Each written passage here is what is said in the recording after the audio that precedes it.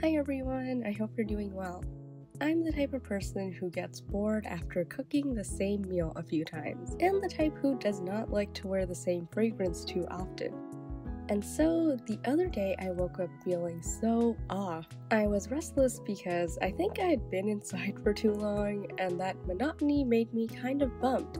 I randomly decided to just go out, have fun, and treat myself. Surprising to no one, manga and merch are how I treat myself. So, on a rainy day, when a young lady such as myself needed retail therapy and healing, where better to go than nerdy heaven Kinokuniya? Funny enough, the last time I was free enough to visit was last year's manga shopping vlog, so it's been a while. The difference now is that I did not come prepared with a list of manga I want to check out or what volumes I need. I know, rookie mistake. Like starting a final boss battle without upgrading any of my weapons. It's fine, retail therapy is not meant to be meticulously planned. I did give myself a budget though, no more than $75. My hope was that by trying to honor a budget, I wouldn't go overboard. I think retail therapy is fine as long as you're shopping within your means. Be a little reckless, but control it too. Anyway, because I did not come prepared with a plan, I came up with one on the spot. I wanted to buy manga that would either energize me or be completely new to me. So with that in mind, I started wandering around and looking at whatever caught my eye. I love going to bookstores, but I actually hate crowds. Without really thinking, which was the theme of the day, I chose a popular time to visit and the store was filled. I think the rain also contributed. I can't name a better place than a bookstore to spend a rainy afternoon. It was fun overhearing people discuss what series they liked or who their favorite characters were. I was tempted to ask them for recommendations, but I don't know, that would have been a little weird, right? I really like just looking at manga. Pixels are all the same size online, but seeing the gigantic Berserk and the teeny tiny Sasaki and Miyano was so interesting. And then seeing in person which manga are popular, like how much space do certain series take up. Spy Family, for example, was a manga I've wanted to check out for a long time. Logically, I should have just read it in Shonen Jump since I already pay for it, but because this was retail therapy, logic did not apply. So I picked up the first volume.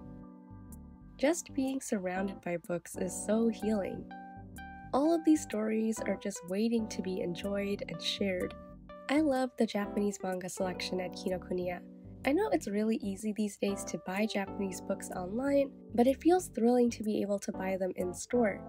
I desperately wanted to pick up more volumes of Honey Lemon Soda, but again, because I came unprepared, I didn't know which volume I needed next. So I picked up the most recent volume instead. Something I've always wanted to do was buy my friend's favorite manga and check them all out. I don't know about anyone else, but I really like knowing what someone's favorite things are, whether it's a song, a book, or a dish. It feels like such a special treasure to know what someone loves. And you know, maybe we can actually start that today. If you want to, please let me know what your favorite manga are. I seriously would like to check it out.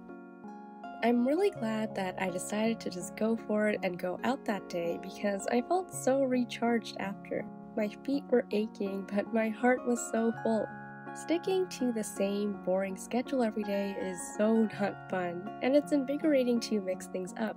Before I forget, if you also are going manga shopping, do not be like me and hold your books with the same arm the entire time.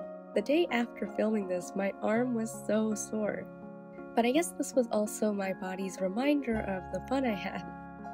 If you're curious about the manga I picked up and my thoughts on them, I'm going to talk about them in my June manga haul. I know there's plenty of time left in May, but I actually already filmed May's manga haul.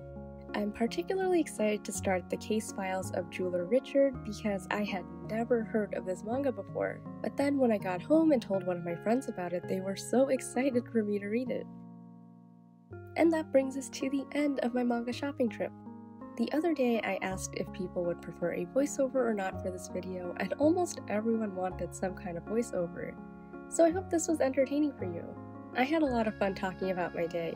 If you also had an off-kilter day like I did, I hope you can also take some time to enjoy some manga. As always, I hope you're safe, happy, and healthy. Bye for now.